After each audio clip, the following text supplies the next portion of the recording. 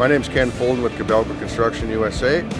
Behind me we have the SK210 Hybrid, which is the first time it's been in North America. It is actually has an electric swing powered by lithium-ion batteries and is charged by a generator that's mounted in the flywheel area of the engine.